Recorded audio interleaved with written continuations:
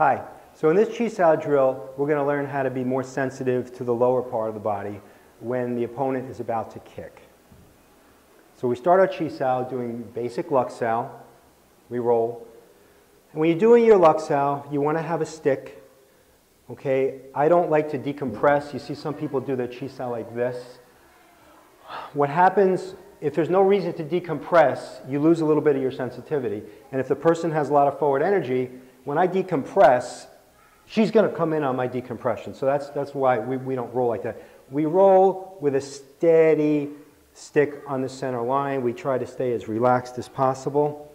Okay, you want to be aware of your weight. And what you want to feel through the contact with your wrist is when I pick my leg up to kick, she's going to send energy to my supporting leg. Wherever that is, she's going to try to send it to that shoulder.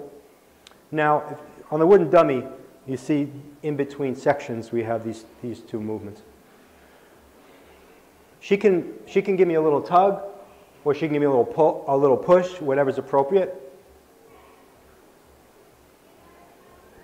And what I'm going to try to do, I slow it down. I'm going to do the kick, and I'm going to try to get the kick in, and I'm going to give her a chance to counter it. Now with a movement like this, if she pulls me in, pull me in, careful, because I can borrow her energy. So if the person's going to pull you in, it has to be at the right moment where I just lift the leg. If my leg is already this high and you're pulling me in, then no good. She's got to do exactly that and push back on the arm.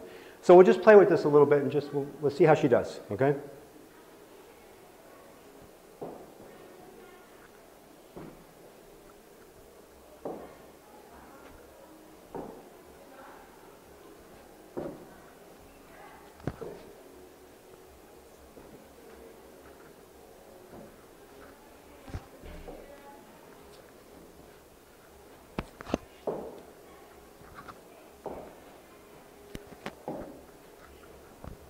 Good. So you get the idea.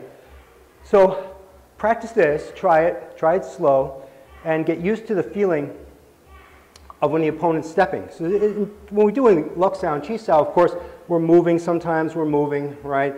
Person comes in towards me, and we're adjusting our stepping. You have to always be keenly aware of that step.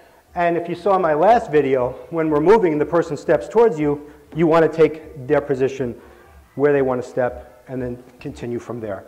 Okay, so that's just an example of how you start putting these pieces together. We like to isolate the different components, and then in the end, when we do Chi Sao, we put them all together. So give that a try. I think you'll like it.